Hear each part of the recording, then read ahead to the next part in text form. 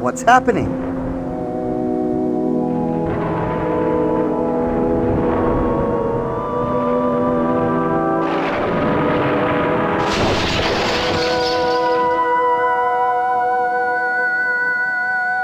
Snow in London?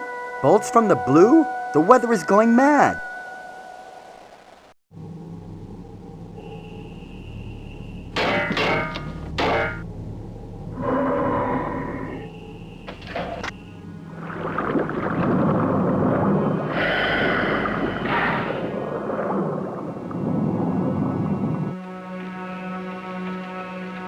Boss, wake up! Oh, my head! What hit me? Who's there at this time in the morning? Morning? Come on, boss, wake up! Huh? What? Who's there? Oh, he fell asleep. Oh, my head! Do you have a headache too, boss? My head's pounding. What's happening? We fell asleep, boss. I think somebody played a trick on us. Simon, look outside. Oh, I can't stand up. Damn them. They're leaving. But who's there with them? Quick, the mechanism. Destroy them. Destroy them. I still feel foggy. Here we go. I push this and I kill them. What's happening? I don't know, boss. What's that sound? Who knows? But the mechanism didn't work. They're escaping. Something's gone wrong here. I don't like it at all. Let me see what you pushed, animal. I pushed this little button, boss. Idiot. Look at the gyroscope. The mechanism was pointed towards us, towards Atlantis.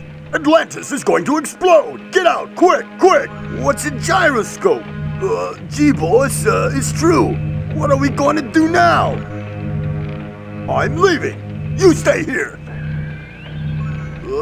But why, boss? Don't leave me. I didn't mean to do it. A simple chimp. You stay here to be disintegrated, along with this damned place.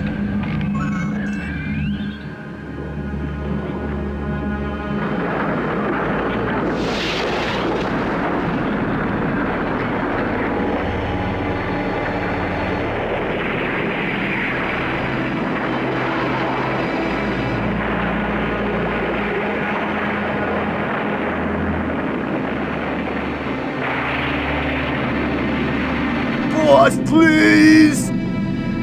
You destroyed everything! You put an end to my dream of power with your idiot hands! I'm so sorry, boss! Let's get out, quick! We're safe. We did it. Right, but what a pity about Atlantis. It's gone forever.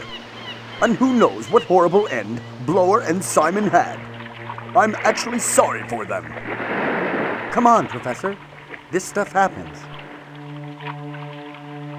How about me? Look at my hair. I haven't had a decent shower in weeks. Why don't you shut that stupid mouth and get a grip? How rude. I think you two are a perfect match. I'd rather go back down and stay there. No doubt about it. You match perfectly. Is this the happy ending they promised me? I protest. Oh!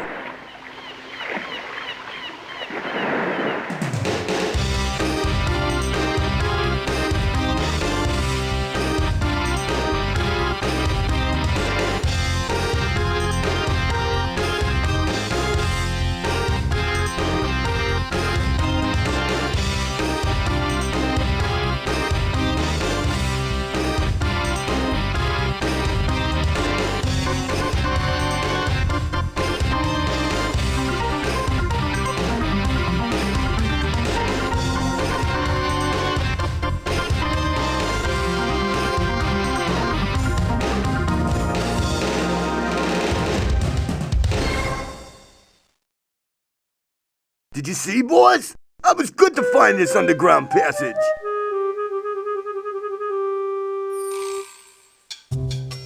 Shut up, idiot! Chimp! You destroyed everything! Everything! Boss, please! I didn't mean to! Shut up and walk, idiot! Who knows if we'll ever manage to get out of this damned hole? I'm so sorry, boss! And quit calling me boss, idiot! Okay, but don't you forgive me, boss? Oh, I give up!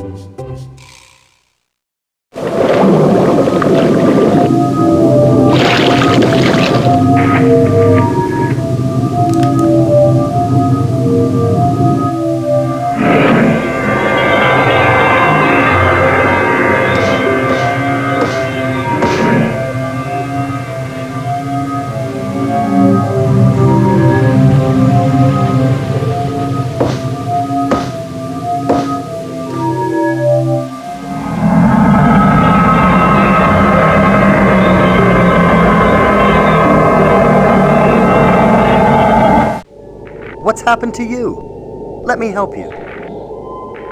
Ooh, my head. We are doomed. The sacred amulet. Ooh, he took the sacred amulet. Sacrilege.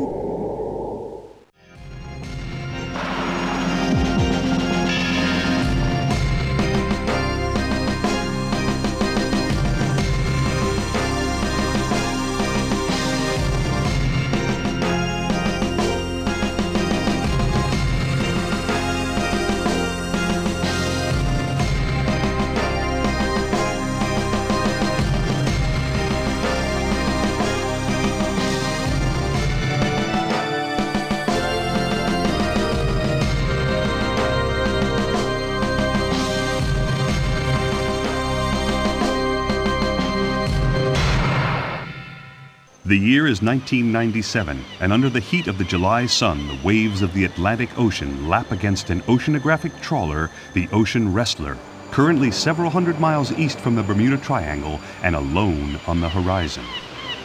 On the weather deck stand 4 searchers, the sea breeze filling their lungs as they pose for a photo. Behind them, a specially constructed, toughened submersible designed to operate under severe and abnormal conditions, ideal for their purposes. Standing proud in his boots is Greg Blower, the financial backing behind this historic adventure, the sweat congealing on his brow as he suffers the infernal heat. Behind Mr. Blower is Simon Creek, officially Mr. Blower's bodyguard, unofficially the good-for-nothing nephew. Then, the enigmatic Helen Milton with her alert scientific mind, educated in the top colleges in the country. Finally, Professor Caldwell, world-renowned archaeologist, considered to be a fruitcake on the hunt of a lost cause by many in the archaeological community, but in his heart and mind, he knows the many clues and legends he has followed will prove true in the end.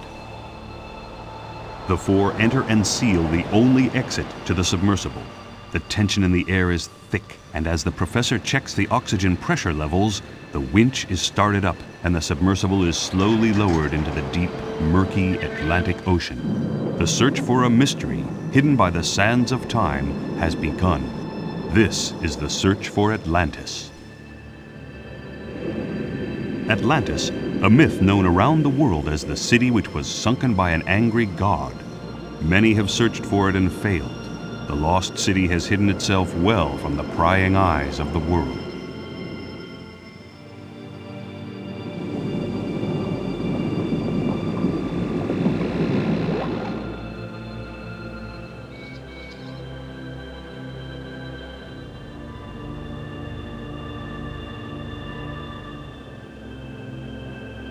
As the submersible descends fathom after fathom, Helen watches the instruments act quirkily.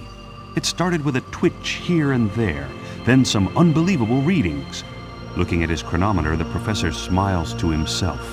A quick warning about an abnormal magnetic field puts Helen's mind at rest, but agitates Mr. Blower and confuses Simon.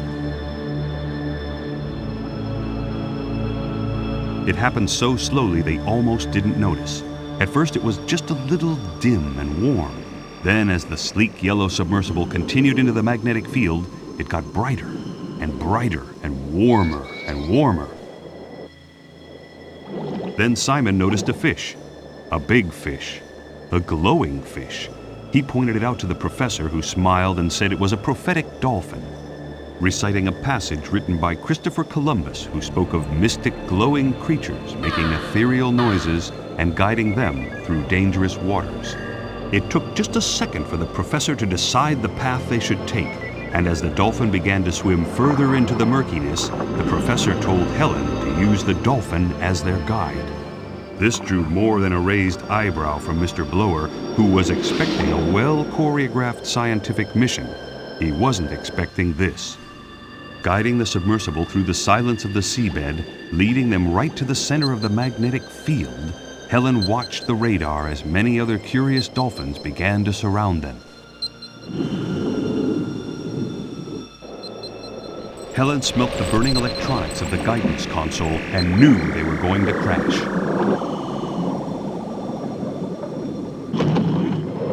The submersible shook violently as it made contact. Everybody was thrown from their seats onto hard, unforgiving surfaces. In the dim light from outside, Mr. Blower searched for his cigar lighter, constantly muttering insults at the professor. A hull-ripping creak shuddered through the small craft as it finally came to rest. Simon found Mr. Blower in the darkness and helped him to his feet. Meanwhile, the professor was both thanking and praying to the gods. Helen piped up with a status report, her fingers trying the dead controls to no avail. Most of the electrics were gone, and the hull was taking on water. Then the professor suggested she should try the outside lights, as they had their own power supply. There it was, the professor's holy grail and Mr. Blower's unique business opportunity. Atlantis. In London, several days later, and in the middle of a snowstorm, a newspaper editor waits.